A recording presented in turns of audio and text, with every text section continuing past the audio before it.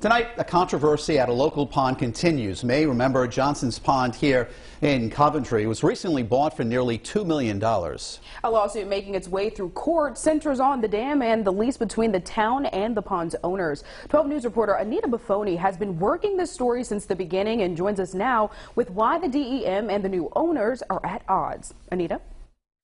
Well, a major part of the dispute between the town of Coventry and the new owners of Johnson's Pond is this, the dam, and whether or not it's safe. Now DEM issued a 4-page letter weighing in on the issue. The sale of Johnson's Pond has residents concerned for its future. Property owners say the water levels are low for this time of year.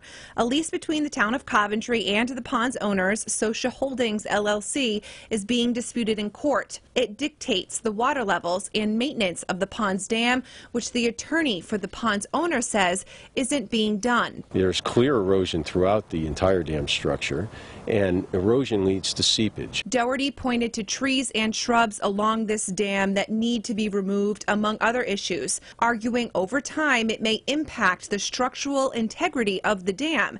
If the dam fails, the owners are liable. The Socias are keeping the water levels lower to allow for maintenance to be done, which is the responsibility of the town. Just as Bill Belichick said, do your job. Do what's required of you. DEM, which inspects dams in the state, issued a letter this week stating there is no risk to the dam that would require lowering the water level to make the dam safe. Right now, there's nothing that would compel us to order any of this work to be done. It doesn't rise to the level of unsafe. The latest dam safety report found the structure to be in fair condition, but needing some repair.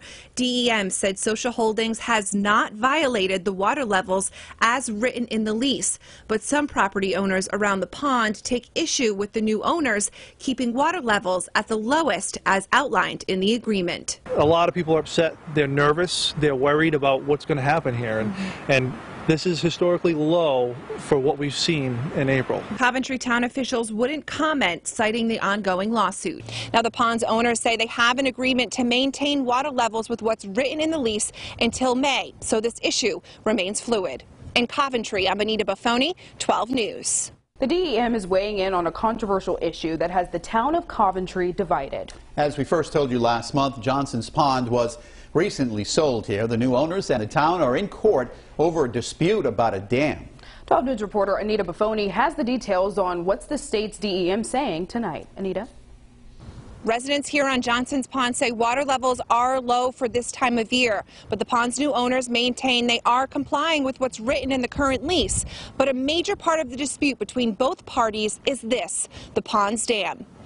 The attorney for the pond's new owner took 12 News on a tour of the dam, detailing the maintenance issues he says the town is responsible for but isn't doing. Water levels are low to allow for maintenance, but don't violate terms of the lease, according to the pond owner's attorney, Patrick Doherty. My clients have to comply with the needs of the downstream at the same time while complying with the requirements of the lease. Doherty argues the lack of maintenance will impact the structural integrity of the dam over time. The pond owners are liable if it fails. DEM, which inspects dams in the state, issued a letter this week outlining what they believe the owners' legal rights are when it comes to the water levels. We believe that if the owner wants to change the water levels from what they have historically been at, they need to get a permit from DEM. The letter concluded there is no risk to the dam that would require lowering the water level to make the dam safe. The latest dam report found the structure to be in fair condition but needing some repair. If you don't maintain something over time, the cost to bring it back up to snuff to where it should be exacerbates exponentially. John Pasqua with the Johnson's Pond Civic Association, which represents property owners on the pond, explained residents take issue with the new owners keeping water levels at the lowest level as outlined in the agreement. You know, this is a resource that we've all had for over a century here, and now for it to be threatened it's concerning, and it's frightening for a lot of people. Coventry town officials are not commenting, citing the ongoing lawsuit. Now, the pond's owners say they have an agreement to maintain water levels with what's written in the lease until May, so this issue remains fluid. In Coventry, I'm Anita Buffoni, 12 News.